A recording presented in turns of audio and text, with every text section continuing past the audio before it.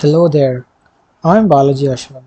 In this video, I'll be showing you the working of my ambulance tracker project. I'll leave the GitHub link for the code in description. Let's get started. Every year, thousands of people are dying due to lack of timely treatment. The problem this project aims to solve is reducing the treatment delay by notifying hospital to allocate respective doctors when the ambulance falls within a few kilometers range.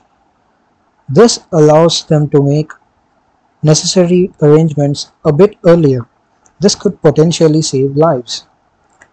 This is the ambulance driver login page, and this is the hospital's display board page.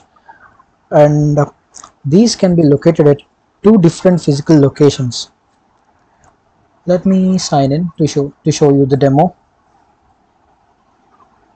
The username, the password, description.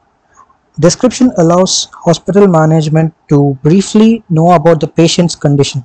It assists them to make necessary arrangements a bit earlier. I'll enter severe head injury over here.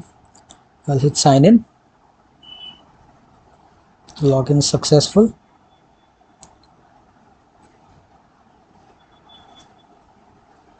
Okay, so the location is being tracked now. As you can see, it has been updated on the hospital display board page. This is the distance between the ambulance and the hospital. After logging in, a TCP/IP connection is established between ambulance driver mobile phone and the hospital display page, which facilitates real-time updates. This architecture is based on WebSockets. As you can see, the changes are reflected in real time almost instantly. These updates will be real time even if the devices are hundreds of kilometers away. It can also handle multiple ambulances. All of the coordinates are updated in real time. So that's the working of my project. And also one more thing, this green band denotes that the ambulance is more than 3 kilometers away.